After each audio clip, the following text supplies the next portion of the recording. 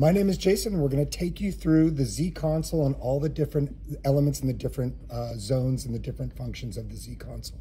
So I'm going to ask our rider to start writing, start pedaling.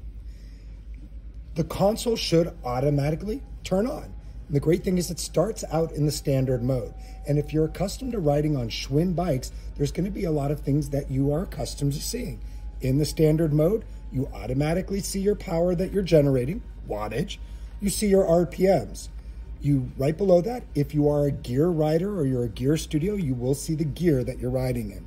You also see automatically it starts to accumulate your totals, your total average of your power, your distance, and the time that you've been riding. Now, this is where the Z console really gets different. It's really exciting.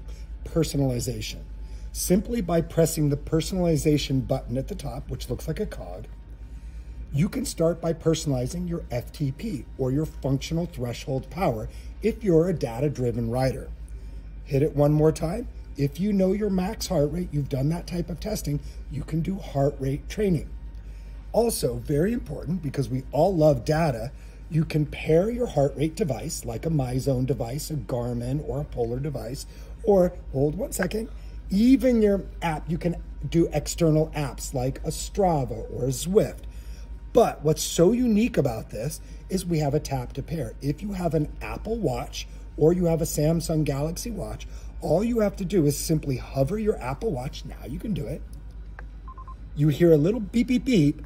Then you have to press OK on your watch. And now your Apple Watch is automatically connected to the bike. In a moment, you'll see heart rate will be showing up. Now we're still in the standard screen. There's going to be a point where your instructor is going to decide what type of training they want to do. With a simple push of the mode button, which is the center button, we go right into the rhythm zone. Now you might have noticed there's some beautiful lights on the front forks of the bike, but as the rider, you don't have to look down at that. All you simply have to do is look at what we call the tachometer, or the color zone meter. In the rhythm mode, simply by matching your RPM to the color zone or the RPM zone that the instructor is asking for, everybody will be in the same color. So if I say I want everybody riding 80 to 90 RPM or in the orange zone, you pedal up to 80, 90 and you're in the orange zone. And if I say I want you to do a sprint and get 95 plus, you're going to be up in red. And everybody is going to be aligned and in unison with their colors. Simple, rhythm mode. Great if you just want to ride along to the beat of the music and just have this great experience of color. Now, if the coach wants to take this into a bit more of a data-driven ride, remember we talked about functional threshold power. At any time in your ride, you can press the personalization button, and my rider said that her functional threshold power is 125, so we're going to take it down to 125.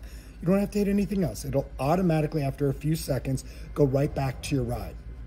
Now the coach is going to say 5, 4, 3, 2. It'll get there. There we go. Now we're back.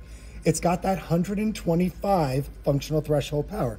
The coach is going to tell you to hit the mode button, and now we're in the functional threshold power training zone. You know, because right there it says percentage of FTP. And there's a couple new things on the screen that we'll walk you through in a moment. But the most important thing is that you now see up here where it says FTP and it says a percentage. The color zones are directly going to correlate with the FTP percentage. So if the coach says, I want everybody in the green zone, I know that you're going a little hard. The green zone is going to be right about 60% of your FTP. And if the coach says, I want you working harder, I want everybody to be closer to 90 to 100% of their FTP, it's going to take you up into the orange zone.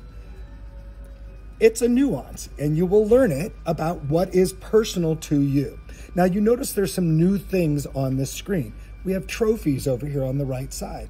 The trophies are an average power accumulation. It's what actually is a rolling average power for 1 minute, for 5 minutes, or for 20 minutes. We haven't been on the bike for 5 minutes yet, so you only see the 1 minute power, and then pretty soon we're going to actually see the 5 minute power is going to be showing up. What's so unique about this is it gives the coach an opportunity to give you something as a goal. What if I said, I want you for the next minute to try to beat your 1 minute power? Everybody has a unique goal to go after. The blinking light shows you that you're on track to beat your 1 minute power. And when it blinks really, really fast, it means we're in the last few seconds to lock in that power. And it means you're winning, which is always good. If you're accustomed to using the Schwinn echelon consoles, you'll notice that where's our stages? Well, the great thing is right down here with the stage button, and this is something that's new. You hit it once, and we're in our current stage. And I'm gonna ask my rider just to ride for about 15 seconds. Once we get to that 15-second mark, 10, 11, 12, 13, 14, we're gonna cue everybody to hit the stage button, and it locks in your current stage. No longer do you have to remember any numbers, because now when we go to do our next comparison, I'm gonna ask my rider to hit their stage button, and you'll see that the last data from the last stage moves over to the left and is frozen. And you're doing a comparison. Can you beat your average power from the last stage? You've got 3, 2, 1, hit it. You're a winner. You beat your average power. That's the FTP stage. Now, if you're doing heart rate training, if you have a heart rate device, you've paired your heart rate device. If the coach wants to do heart rate training in the same way, the tachometer, you see percentage of heart rate, the tachometer is now based on what the max heart rate was that you programmed in. So right now, if you're at 149 BPM, your heart rate, you're now riding in the orange zone. If I wanted you to back it off a little bit, go a little bit easier, bring your heart rate down just a bit. And remember, heart rate takes the time to adjust, and now she's in the yellow zone. Heart rate training. That is all the wonderful things that you need to know about the Zine console. You obviously still have your average and max buttons, and now average and max is going to show up right here on the right side. You'll see it says max, and it holds. That's your max power. Your average power. And that's the Z console. Ride right.